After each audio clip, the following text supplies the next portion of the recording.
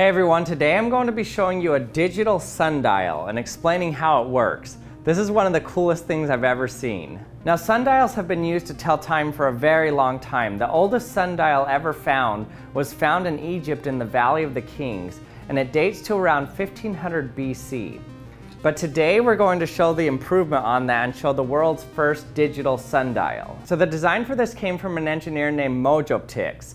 And he actually has a really cool website and a video where he explains exactly how this is working and how he came up with the design. It's really interesting. I'll put the link in the description. Go check it out. So the problem with having a digital sundial is having pixels that turn on and off in a non-electronic clock. How do you do it?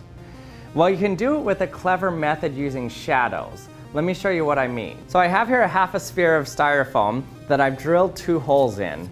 So one hole I've drilled straight down the center, but then another hole I've drilled on the side of it, and it comes out at the same hole at the bottom here. Okay, so now let's say that this is our pixel that we wanted to turn on and off. You can see the circle in the center of the sphere here.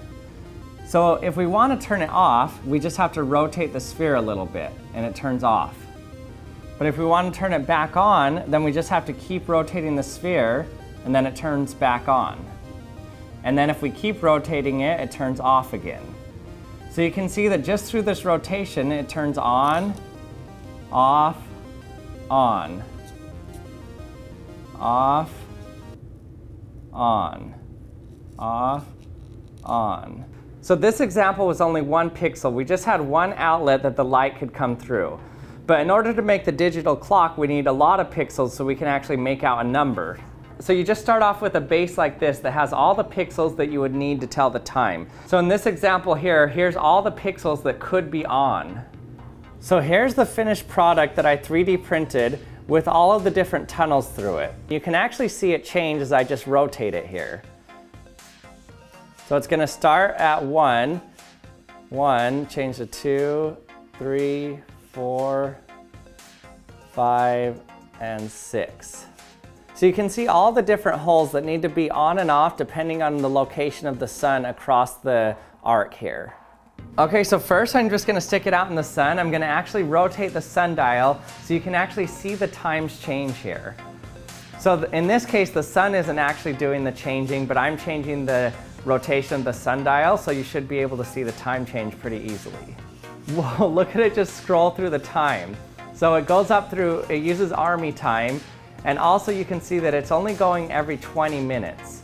So it goes from 0 to 20 minutes to 40 minutes and then turns to the next hour.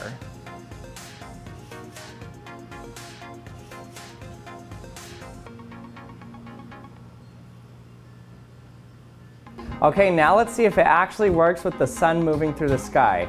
So I get it at the right angle and then I match it to my clock. You can see that it matches my clock perfectly. And now let's just run it on time lapse and see what it looks like as the sun moves through the sky.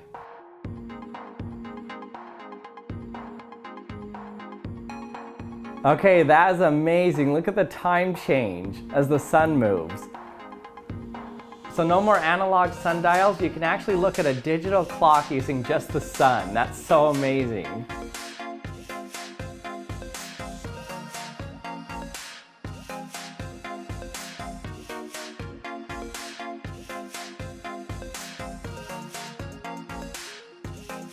So the question is, we see we can make a digital sundial, and these sundials that are as old as 1500 BC still work today. But the question is, how long will they continue working and still read the correct time?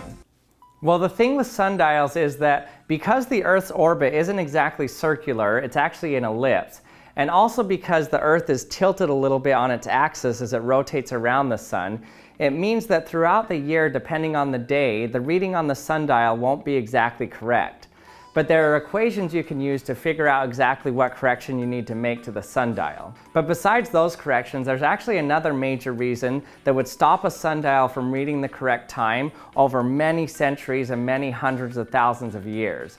And that's because of the moon. So in the past 2,700 years, the Earth's rotation has actually slowed by around 6 hours. So the gravitational interaction between the Earth and the Moon continually are trying to slow the Earth down until the Moon's rotation matches the Earth's rotation.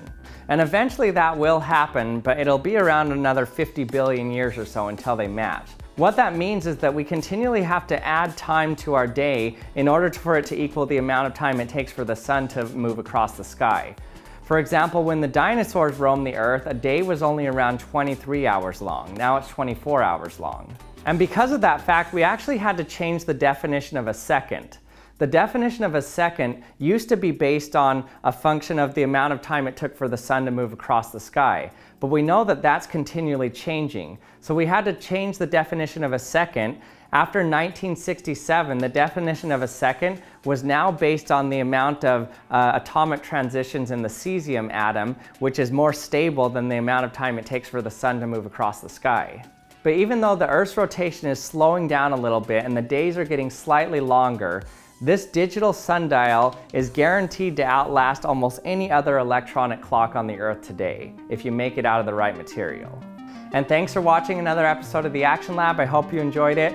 If you did, don't forget to subscribe, and you can also hit the bell so you can be notified when my latest video comes out, and turn on your notifications. And check out theactionlab.com if you want to see the Action Lab experiment boxes. And thanks for watching, and I'll see you next time.